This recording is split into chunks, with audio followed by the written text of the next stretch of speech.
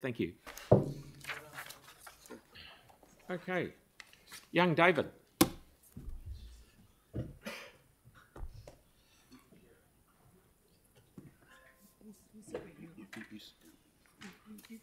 Yes.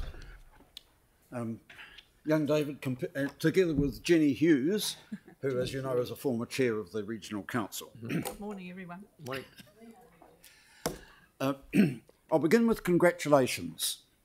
You are operating a progressive rating system. You are providing a high standard of services for water, wastewater, traffic lights, parks, etc. And you face the reality over cost increases and bitten the bullet with a necessary 13% rates increase. Rates are still great value for money. So overall performance, A+. But a B- for transparency on the cost of borrowing. In one place, we are told that 1.2 billion in loans will be repaid over 10 years.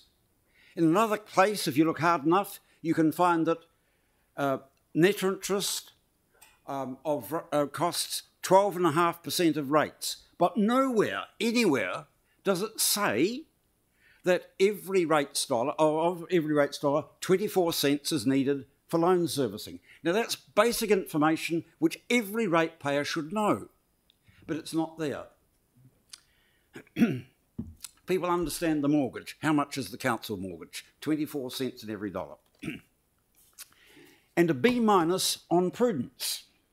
You have a policy to get back to fully funding renewals from rates, and that's prudent. But this year, you're proposing to go backwards. You've had this policy since 2015, but it's taking an awful long time to get there. Now, this is an unnecessary step backwards because the LTP contains a lot of capital projects that are desirable or necessary, but you cannot argue that they are urgent. Those projects can be deferred for a few years while you get on and fund those renewals from rates. You're a group of young councillors, pretty young, and I hope that most of you will still be here in 10 years. If you tackle the borrowing problem now, you will find that in 10 years, this council has got the flexibility to do so much more, including for climate change. Which have I got onto the next one? Yeah, I think I have. And when it comes to the inclusive city, I'm giving you a D-, because sadly, we have a city where people are sleeping on the streets and in cars. Now, the council, as you know, is spending a lot of ratepayer money on a covered stadium so that people can be sheltered from the weather when they watch a rugby match. You need to ask yourselves why you are not prepared to spend ratepayer money to shelter homeless people from the weather. That's all I've got to say. Over to Jenny. Oh, well, good morning, everybody. Thanks for continuing these hearings. It's really important for democracy that you councillors listen in this way. So I'm really impressed that you've got so many submissions this year, and it's only getting better because we need to make sure that the public are continually involved in democracy and engaging as much as possible. So I love what you're doing in that space. I want to congratulate you about climate change. You have passed a motion deciding that the council believes it's urgent. And as far back as 2004, the council actually passed a very, very progressive sustainability policy. At the time, more citizens were engaged in the development of that policy than any other earlier. It was very, very successful. So behind the scenes, lots of good stuff has been going on all of that time. But now it's time, it's past urgent.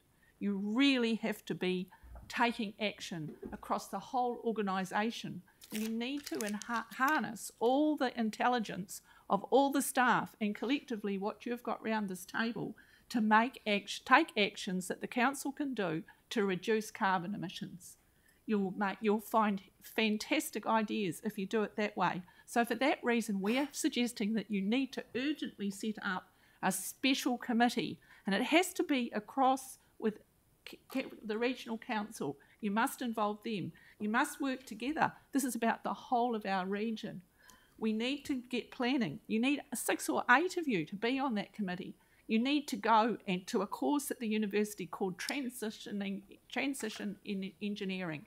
That will change the way you think about what's going on with the planet. You need to invest in this for yourselves, for the knowledge that you've got, and you need to do it urgently. And you need to review the principles for carbon emissions that you're operating on. You need to work proactively with staff about what they can do. You need to look at issues like waste minimisation. How about bringing back home composting again? Doing it through the libraries. We used to have worm farms there. We haven't got them anymore. It's more urgent to have worm farms now than ever. Stuff that doesn't cost you that much money. Every staff member could be following these principles in their day-to-day work. You must do it. And now today on the news, when I was driving in, the government is actually setting up in the Treasury a committee to look into the principles across New Zealand for climate change, weather storms. You've got those as well, but you've got what should be ongoing action around climate change. How's progress going there, Jenny? Progress is not... How's progress going on your submission? Oh, we're nearly finished. Oh, good. 1 more minute. I think that you just have to do it and do it now. And we are open for questions. No, I'm sorry, we have no time left. You've used it all up. Sorry. Thank you. No, that's right. Yeah, no. I think 5 minutes is too little, by the way. Okay. Yeah, good. We've got a lot to go through. Thank you very much for going to the trouble of coming in. Thank you very much. Is Bradley, how are you, mate?